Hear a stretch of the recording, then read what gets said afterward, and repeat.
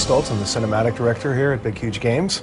Cinematics have changed over the years. It used to be you would get your opening cinematic and your ending cinematic, and you'd get a couple other ones in the middle of the game. That's changed now that we do a lot more runtime stuff. What is a cinematic? Is it the little mini vignette that you get for 2 seconds when you break away to a character? Is it a boss battle scene that you get? You know, that of what a cinematic is has changed a lot over the years. But generally, I try to think of it as we do the things that the gameplay can't do. We tell the story elements that you can't do in the mechanics in the engine of the game. From the beginning, we were wrong. It starts with a script.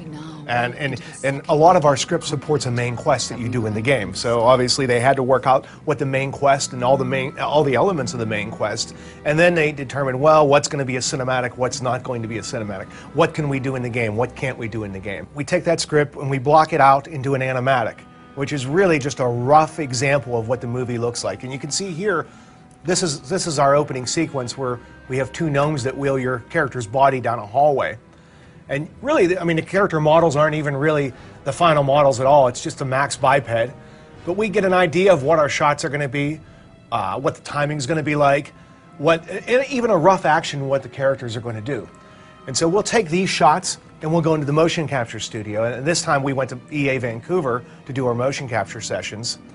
And we would get actors, or in some cases, if it's a fight scene, stunt performers, and we will have them act out their actions. If they're talking, we'll have them talk as we're playing the video, and they get their timing from the animatic video.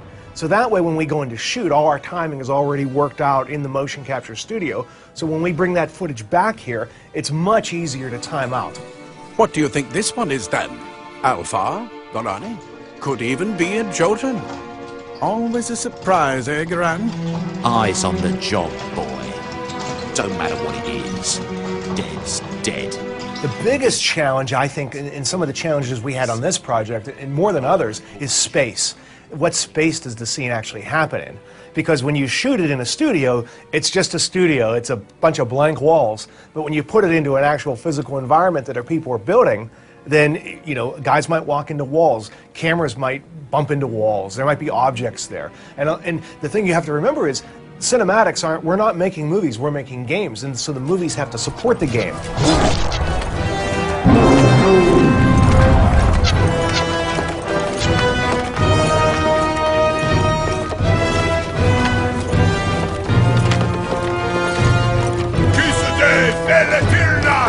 Probably out of the visionaries, I probably worked with Ken Ralston the most. And we really hadn't talked, he doesn't sit down with me and say, I want you to do this shot or try this. We kind of talk about the characters, talk about their experiences. And in most games, you're concentrating on the main character. But in this case, you create your main character. So we don't have a voice for the character. We don't even know what the face is going to be like. So you have to sort of back away from that main guy and sort of concentrate on the world around and the other characters that he interacts with and try to put emphasis onto them. If you were shooting a movie, how would you make this character more interesting if he's a bad guy? Well, maybe I'll lower the camera more. Maybe I'll widen the lens. But Gadflo, the new king of the Winter Court, surprised us all. Singular among his people, he was I have a lot of favorite pieces. The first one would be in this sequence where the gnomes are taking your body and they're dumping it into a hole in the wall here, kind of discarding your body, you're already dead, and they're like, well, let's get rid of that one. Then we go to black, and you have this moment where you just hear sound effects, and we fade up to the character. And as it pulls out, you start revealing more information as the camera pulls out, and we realize, oh my God, we're surrounded by bodies.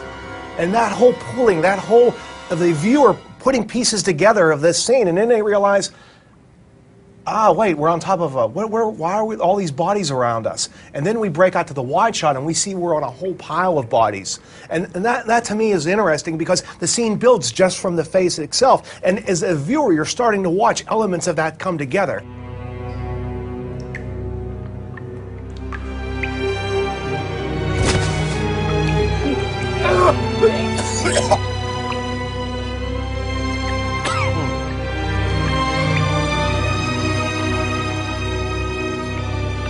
When you work on a lot of licensed titles, things are sort of locked. You have your certain set story, characters act a certain way, and you can certainly be creative, but it's far different than when you work on a brand new IP, and you know, the door's open for what you want to do creatively.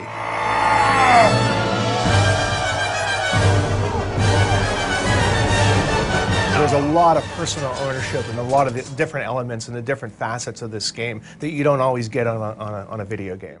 Power like none we had ever seen, terrible and deadly.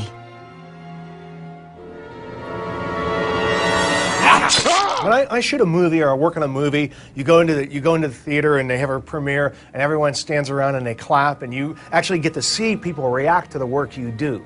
In this business, you don't really get to do that. You get to see the game on a store shelf, and that's kind of your reward, and that's it. So you kind of hope, imagine while you're playing it that people are going to interact the way you do. Perhaps we should have foreseen what might be born on this rising tide.